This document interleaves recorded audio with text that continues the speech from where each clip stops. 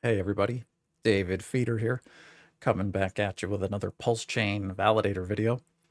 This one's actually a security update.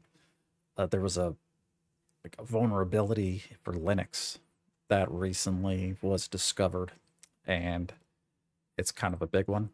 As soon as I saw the video, I was like, wow, that's crazy. So there's basically one command that we need to run that will protect our systems to stop this attack. So let me pull up my screen here. So I tweeted this out, that PulseChain validators should consider running the following command on Linux machines. And then this is the command right here. And I'm also going to put it down in the description of this video, so you can just copy and paste it into your terminal on your validator. What this does is this stops and then disables the software. It's called cups browse D. And this is like automatic printer software for Linux.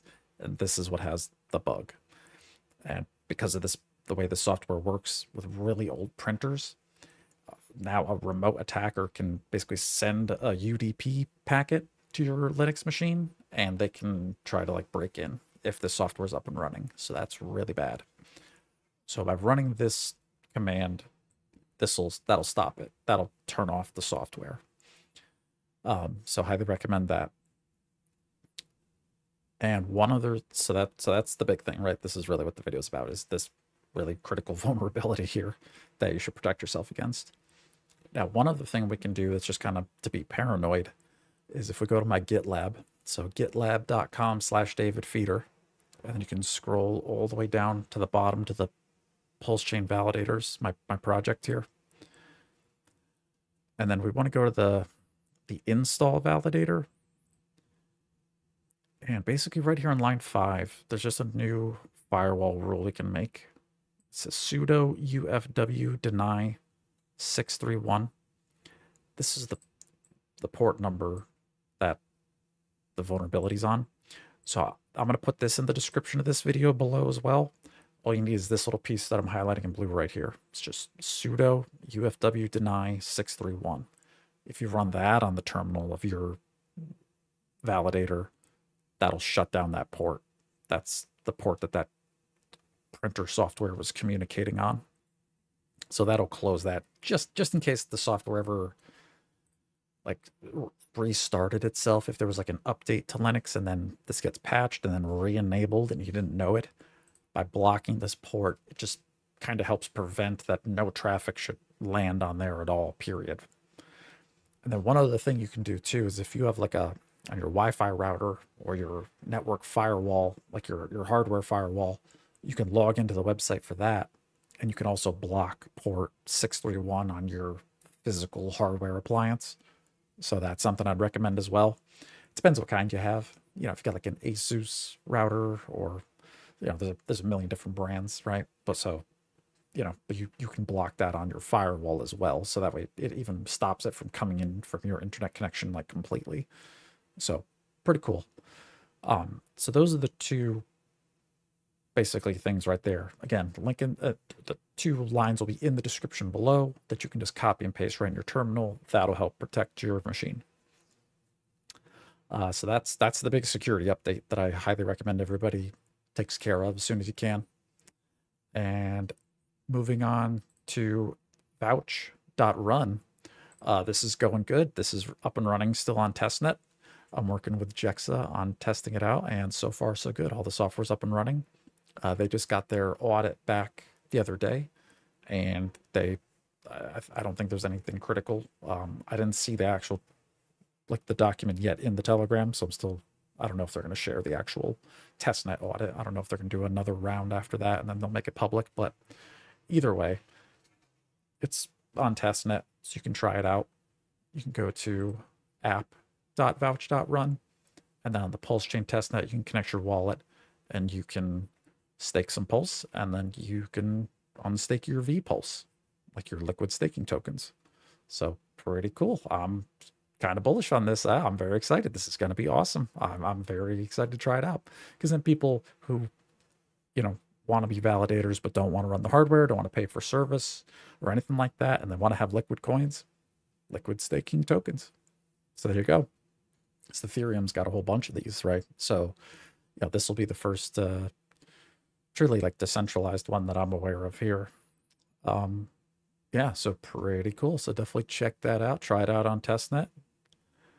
And yeah, last but not least, I'm sure you already know, but just wrap it up here with, if you want to be a validator yourself, if you want the hardware, you can come to my website, validatorstore.com. And if you scroll all the way down, these are the hardware kits here with the Nook and the screen, keyboard, mouse, and everything you need. Just go all the way to the bottom and just fill out an order form if you want one, and then I'll send you an email and get you hooked up.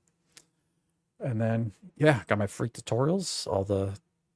My software is here on my GitLab, and then tutorial videos on how to run everything if you just want to learn yourself and try it out. I've got cloud hosting, so if you want me to run hardware validator on your behalf, we've got this as a service here. Either $300 a month or $3,000 for a year. That saves you $600 a year. Like, you get 2 months for free if you basically lock it in for a year. And yeah, so this is kind of like the hands-off approach. If you're kind of want to be a big validator and you want your own dedicated solution, this is pretty cool. And yeah, you can hire me if you need technical support. If you've already got a hardware kit, we've got the port forwarding routers. You can get a Peplink router from the Mobile Must-Have store. Those guys are cool. And then we've got the validator NFTs with the degen protocol, where if you basically put in Pulse, you get an NFT, and then that Pulse from the NFT is put into a validator, and then that kind of pays out as you hold it. So those are cheap and fun. Only 500,000 Pulse each for an NFT. And there's the .pls domains. If you want your own PLS domain name for your wallet, I think you can also use it like a regular domain, and you can put your IP address in there and use it on your validator if you wanted. And then there's also no IPs, which is like a paid service, very affordable, that gives you your own .com, so you don't have to buy an IP address from your internet company if you want to be a validator at home. So that's all here on the website. Should we check out GoPulse? Yeah, let's check out GoPulse. How are we looking? So Pulse, yeah, looking good from the all-time low here. We're up 62%, 536. Pulse X is 308. We're up 247% off the bottom. Incentive token is doing really good, $2.74. It's up almost 600%. And PHEX has been ripping. Penny, it touched a penny and a half yesterday. I think it was doing fantastic. So yeah, awesome. Up 147% off the bottom there. So pretty cool. Pretty cool. Let's take a look at the validators real quick. 48,000 total stakes, which has given us almost 10% APR. So very nice. And 10% more coins every year by staking. And the total stake pulse is 1.5 trillion. And validatorstore.com still #1 for the graffiti. So appreciate everybody out there running that with us. That's awesome. And then the value of one validator stake is $1,700. So it's almost getting to the point where one stake, again, it'll be worth more than the hardware kit, right? Because the actual box is like $2,000 if you want to buy one. And that little box will hold, 1,000 stakes or more. But, we've seen this as high as $5,000, right? So, while the stakes are cheaper than the actual hardware itself, that's a pretty good deal. Pretty cool. So, all right, guys, that's about it. Just wanted to do that quick security update. Go ahead and run this command, and then go ahead and run this little command, and that kind of tightens things up for now until they patch the software, but we'll be all set. So, all right, guys, I'll talk to you later. Have a good one.